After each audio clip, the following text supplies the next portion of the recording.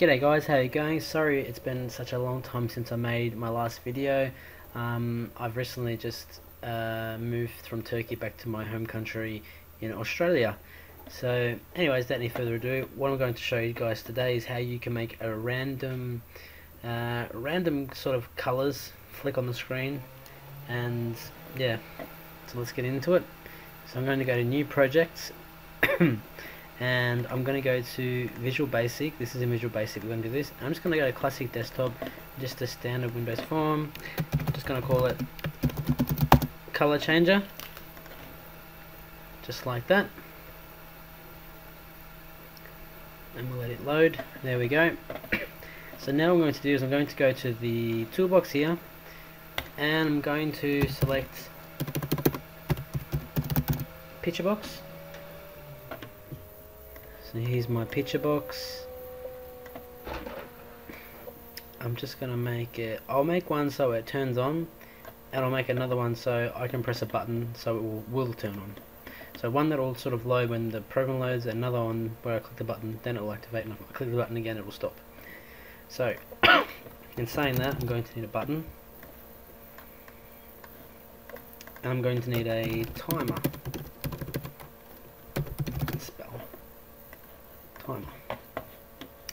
Cool. So what I'm going to do is I'm going to double click on the button. I'm going to do this one first so that when I press the button, the program will then, change colours. Excuse me. So I'm going to declare some variables. One will be red, blue, green, and yellow as a string. Cool. So now that I've done that, I've declared my variables. They're my variables right there, there's 4 of them. Now what I'm going to do is I'm going to, let me think, red equals, because I want it to be an integer, it's an integer, and the integer will be a random one.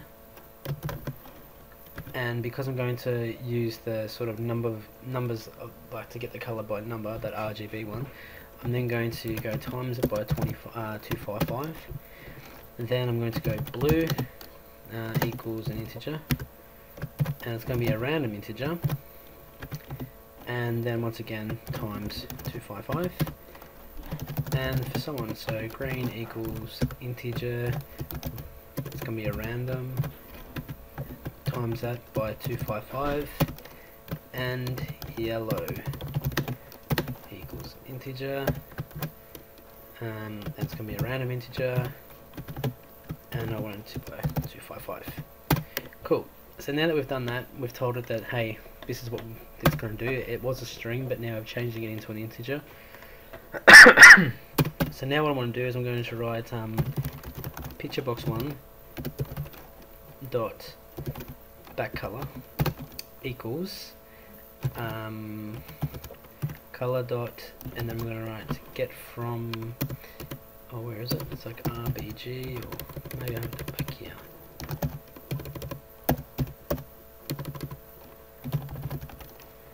Sure, it's like this, RGB or RBG. Ha, there we go. No, that's not right. Set that color equals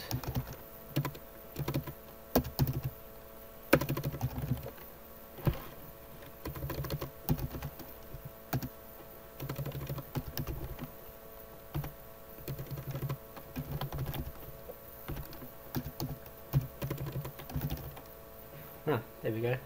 Color dot from I'll just say RGB because that's kind of like what it is. And then what I'm going to do is I'm going to put in my red, blue, green, and yellow. Excuse me. And that'll do. So when I now start the program up and I click the button, it should flick it to a random color. Just like that. But let's say I wanted to do it automatically. Well, that's when that timer comes in handy.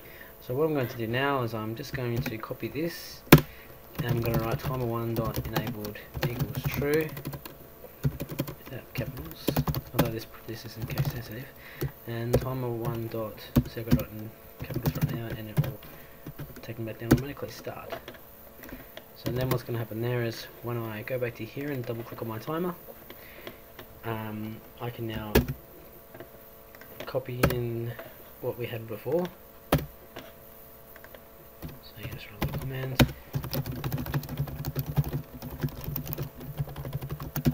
And that's not a very good comment, but that's just for you guys.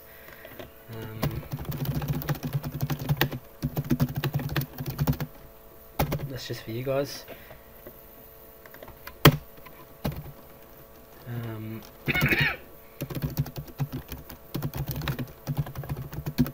Yeah.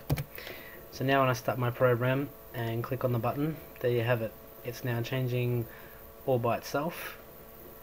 And yeah, you could obviously do a if statement, and you could change the names around, so start, and then make it so it changes to stop the text, and then you say like if the text is stopped, then you can tell the timer to shut down.